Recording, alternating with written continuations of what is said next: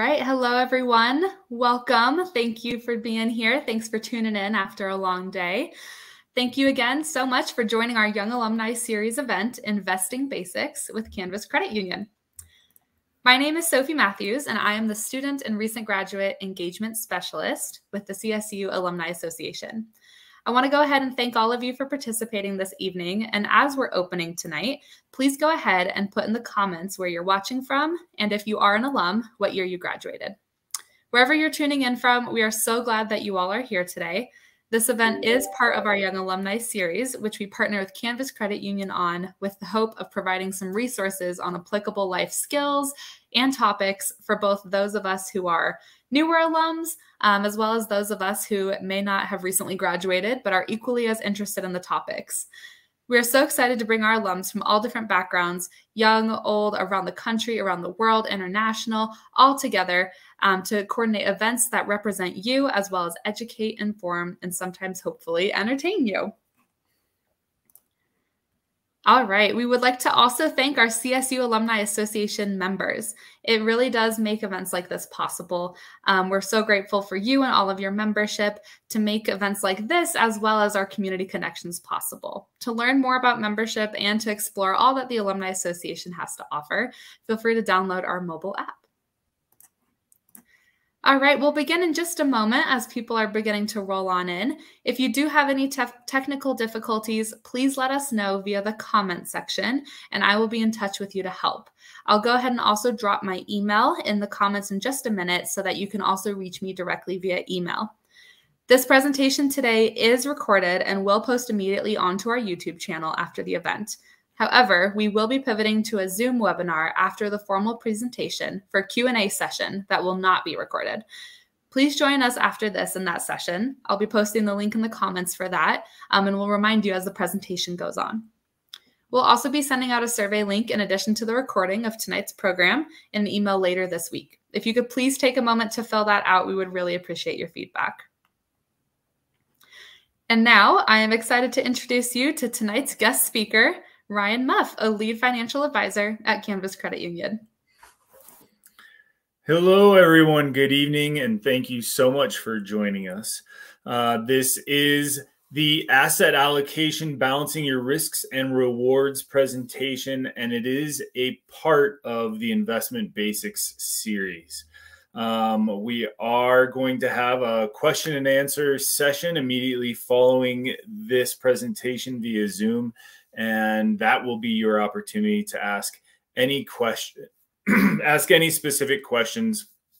We'll have that information heading your direction soon. So today we're talking about asset allocation.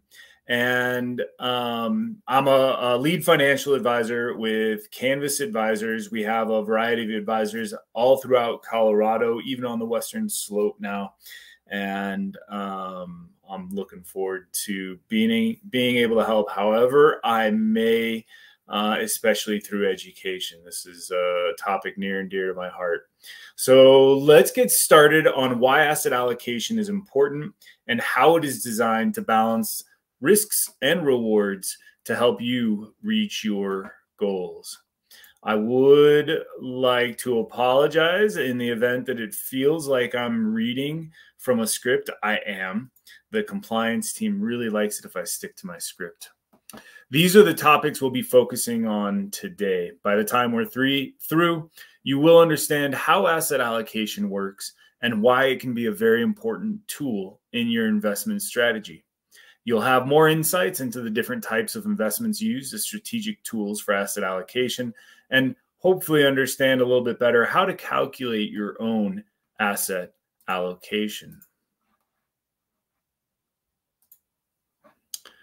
First, let's review what asset allocation means. Basically, it's dividing an investment portfolio strategically between different asset categories such as stocks, bonds, and cash or cash equivalents. The mix of assets should be determined by your investment goals, your time horizon, and your ability to tolerate risk. Simply put, asset allocation is a way to keep us from putting all of our eggs in one basket so we can do a better job of balancing potential risks while pursuing potential returns. Experts agree that it can also be one of the most important decisions an investor can make. One of the most often cited examples of its power is determinants of portfolio performance. This is a study done in 1986. It was updated again in 1991 with results that continue to be validated and referenced by financial experts. Once again, the name of that is determinants of portfolio performance. In it, a group of researchers studied data from 82 large pension plans and determined that the key driver in returns for these portfolios during the study's timeline was their asset allocation. How those assets were allocated among different investment classes accounted, on average, for about 90% of their variability. One of the authors was Gary Brinson. He did an interview in 2006 for Wealth Manager magazine. In the event that you'd like to search for this article, Gary P. Brinson, Determinants of Portfolio Performance, is what you'll punch into the Google machine. There are a lot of investment options out there: stocks and stock mutual funds, corporate and municipal bonds, bond mutual funds, life cycle funds / target date funds, exchange traded funds, money market funds, and treasury securities. These options boil down to three basic categories: stocks, bonds, and cash or cash equivalents. These three asset classes come with different levels of risk and returns and react differently in various circumstances and time frames.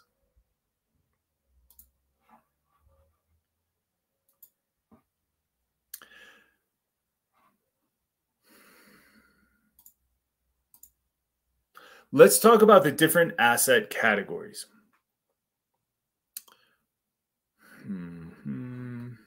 Yep. Just making sure I'm in the right place in both different programs. Let's talk about the different asset categories. Simply put, a stock represents ownership in a company. A bond is basically an IOU that a borrower, such as a government organization or corporation, gives to an investor, promising interest payments and future repayment of the loan. Cash securities are short-term investments, such as treasury bills that can be converted readily into cash, which is why they're sometimes called cash equivalents. Now let's look more closely at each type of investment and refer to this chart, which provides context for how different categories performed between 1926 and 2015. Between 1926 and 2015. This is what we refer to as the Ibbotson chart, named for researcher, author, and university professor Roger Ibbotson. As an FYI, the initial investment for each of these investments is in 1926 was a hypothetical value of $1. The green line tagged here as treasury bills is helpful in representing the cash and cash equivalents category, including money markets. You'll see that the initial $1 investment had a compound annual return of 3.4% and is worth $21 after 89 years. It barely edged out over inflation, which averaged 2.9%. Because it offers the least risk and the lowest rate of return, it may be the most appropriate for short-term goals or emergency savings. Next, let's look at the orange line, which represents government bonds. The $1 investment increased to $132, a 5.6% compound annual return over 89 years. What's interesting about these green and orange lines is that neither one goes into negative territory even after the major stock crash that helped launch the Great Depression. I'm speculating here, but I think it's safe to say that the orange line would have shown a higher compound annual return if corporate bonds had been included, not just government bonds. Bonds produced an annualized return of 6.1% over the 30-year period ending December 31st, 2018. This compares to a 9.97% return for stocks during the same period, as measured by the S&P 500. Bonds as an asset class pose less risk than stocks and also offer a wider range of risk return potential, ranging from the safest government-backed securities to high-risk junk bonds, also triple B bonds. Now look at the black and blue lines, which spent a lot of time in negative territory during the Depression. The blue line, large stocks, showed an annual return of 10%, turning $1 into 5,390. Small stocks, the dark blue line, had a compound annual return of 12% during the 89-year span, ultimately turning the $1 investment into $26,433. Investors who aren't sure or how much they want to invest in different asset categories may want to explore the options mutual funds present. Mutual funds make it easier for investors to diversify because they pool money from many investors to invest in stocks, bonds, and other financial instruments. The ultimate investing decisions are made by professional money managers. Mutual fund investments enable you to own a small portion of many different investments, helping you to balance your potential risks and rewards. Losses on some securities can potentially be offset by gains made by others. You need to know, however, that not all mutual fund investments provide automatic diversification because some focus on particular industry sectors. Choosing a mutual fund still requires attention to detail and/or research to determine if it's right for you. Request a prospectus for the mutual fund you're considering and read it carefully to learn about its investment objectives, fees, and potential risks. Investment professionals can also be very helpful resources for helping you to decide which funds to choose. Now that we've looked at a couple different asset categories, which we consider to be the tools for your investment strategy, let's look at how you might combine them to pursue your goals.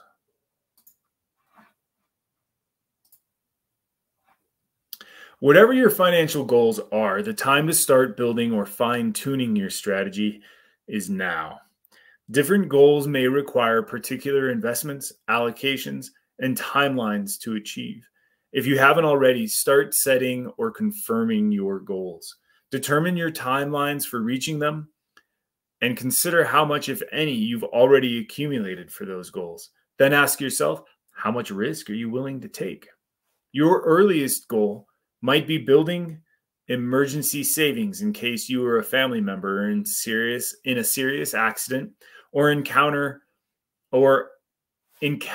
other unforeseen circumstances. The latest goal in your timeline might be retiring comfortably in 25 to 30 years. Both of those are important goals, but don't lose sight of retirement just because the first goal in your timeline is establishing an emergency fund. Work them both into your plans. Retirement is one of the biggest accumulation goals you'll have and should always be in the forefront of your financial strategy.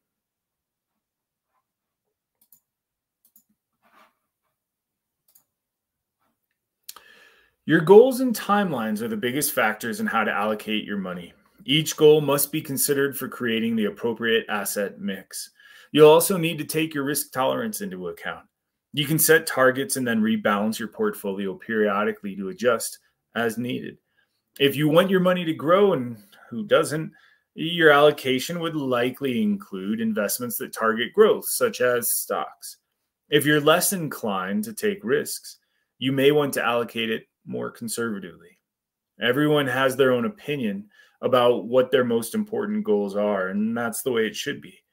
But I'd like to point out that saving for retirement is probably the most important goal because most of us will be spending 25 to 30% of our lifetimes retired, hopefully. There is growing insecurity about Social Security's ability to fully compensate future retirees, so it is very important to be prepared. To ensure you've got enough for retirement saved, most experts recommend saving at least 10% of your income. But this is not a one-size-fits-all scenario, and a 40-year-old who's just starting to save for retirement might need a different strategy than someone who's in their 20s. Emergency savings should also be a high priority. Make sure you have at least 3 months worth of living expenses in case you become unemployed, seriously ill, injured, or disabled. I tend to prefer 6 months worth of emergency savings, but it is a relative measurement. If you have kids, you'll probably want to prepare for their college education costs along with the timeline. As a FYI, for a public 4-year college, in-state students paid tuition and fees averaging $10,440 a year in the 2019-2020 school year, an increase of 2.3% from the previous year. However, yearly tuition and fees at private 4-year colleges reached $36,880 in 2019 to 2020, an increase of 3.4%. If you want to buy a new home or make an investment in a vacation home, you should have 10 to 20% of the purchase price available as a down payment. These are some of the most common goals people set. After you've decided on your goals, it's time to set your timeline and decide how to allocate your assets.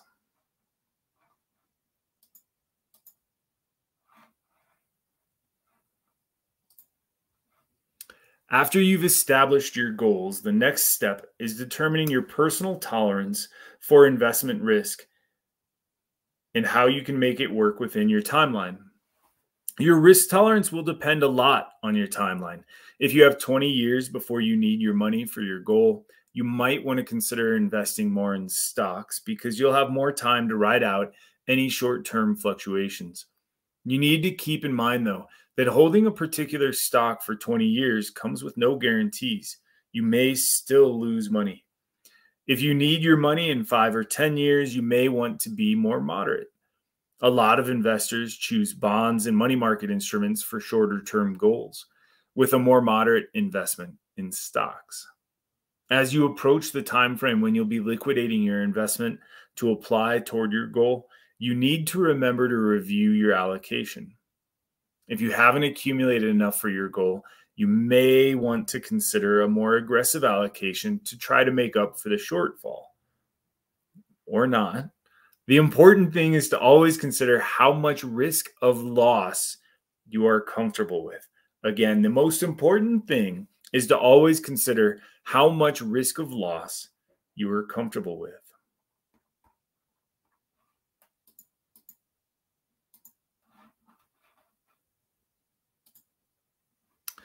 Let's look at a few examples of common goals and time frames so you can think about how you might allocate your assets to achieve these financial objectives. We've set up some sample portfolios for these 4 types of goals. To clarify, these are just examples and not meant as specific investment advice. The goals fall into 4 broad categories with varying time horizons. Emergency funds, major purchases within the next 5 years, accumulation goals for retirement or kids' college expenses, and wealth preservation, which usually includes retirees who hope to remain retired for at least another 25 years.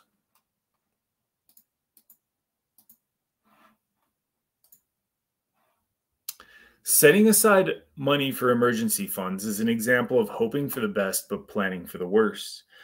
Experts recommend having emergency funds to cover 3 to 6 months of living expenses just in case you lose your job, are involved in a car accident, or face another unexpected emergency. These funds are to cover necessary expenses such as food, water, electricity, heat, rent, or mortgage, insurance, healthcare costs, and debt payments. You can do without discretionary spending such as entertainment, dining out, shopping, gym memberships, subscription services like Netflix, and maybe even cable. If you haven't already set up a budget to determine what your expenses are, I recommend doing that soon. Investing emergency funds can make them more difficult to access in emergencies. Many investors start with a high-yield savings account because the money is liquid, accessible, and typically insured by the FDIC or NCUA. However, because interest rates on savings accounts are relatively low, often below inflation rates, you may want to keep only 2 to 3 weeks worth of expenses in a high-yield savings account and consider other options with higher returns for the rest of your emergency fund. Some options to consider include certificates of deposits or CDs, money market accounts, money market mutual funds, index or exchange traded funds, health savings accounts. I have mixed feelings about the last 2 or 3 of those. Be sure you read the fine print so you know about any restrictions or penalties that might apply, though. Deciding where to keep your emergency fund is a personal financial choice, and you need to do your homework before deciding which option you're considering to make sure you understand the potential risks and potential rewards. If you're planning to make a major purchase like a home or a car in the next 5 years, you may want to consider a moderate growth portfolio. In this example, 60% is invested in stocks and 37% is invested in bonds. The remaining 3% is allocated to cash and Treasury inflation protected securities or TIPS, which are bonds issued by the US Treasury to help guard against inflationary impacts. When you're planning ahead for your kids' college or other goals at least 10 years down the road, you probably want a portfolio that's a little bit more aggressive. You'll take on more risk, but have the potential for more rewards. The longer timeline should give you the opportunity to ride out any short-term fluctuations you may encounter. In this hypothetical example for an aggressive portfolio, 5% of the investments are in bonds and 95% in stocks. Keep in mind, though, that you may want to modify your allocations as you approach the date for accessing your investment for your kids' college expenses or whatever goal you've set for that time frame. If your 10+ year goal is for your own retirement, you may want to add tax-deferred accounts into the mix, such as 401ks, IRAs, Roth 401ks, Roth IRAs, Roth 401ks, Roth IRAs. There was emphasis on the Roth part, in case you didn't notice.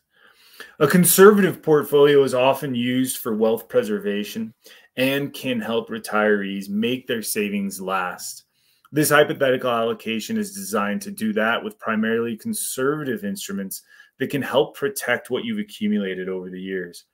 It has 73% invested in bonds, 20% in stocks, 2% in cash, and 5% in TIPS. It may be 25 years before you plan to retire, but you could live another 30 years or more after that. The goal of a conservative portfolio is to provide investment income and help guard against the risk of inflation and loss.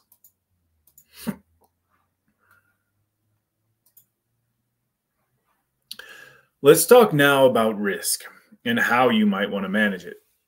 These two charts give you an idea of two sample portfolios and their performance over the same 30-year period.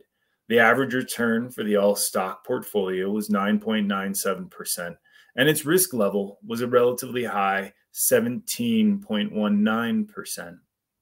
The portfolio of 60% stocks, 30% bonds, and 10% cash or cash equivalents had a slightly lower return of 8.37%, but a much lower risk level of 10.8%. It's always important to remember, though, that past performance cannot guarantee future results.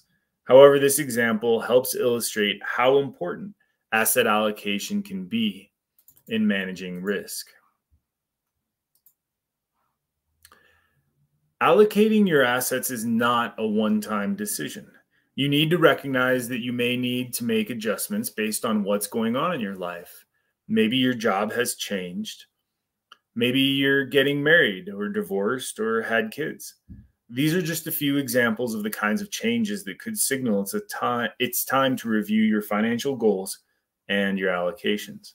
I recommend that you review your asset allocations at least once a year, even if there haven't been any big changes in your life. You might discover that market performance has shifted your allocations without you even realizing it.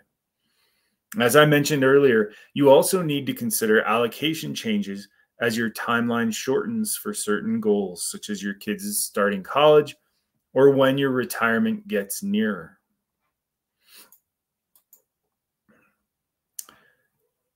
If all of this seems a little overwhelming or confusing, you're not alone. There's a lot to digest, and a financial professional can help you establish your objectives and timelines and make recommendations that should help you meet your goals.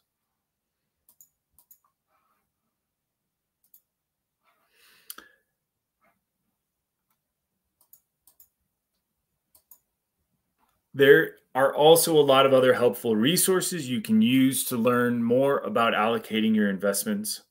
In addition to a financial consultant, you might find that professional and business groups can be a helpful networking and informational tool. Some people have learned a lot by joining an investment club and hearing about others' plans and experiences. And don't forget about your public library, as well as reliable, trustworthy online resources where you'll find valuable investment publications and books. The more information you have, the better prepared you'll be.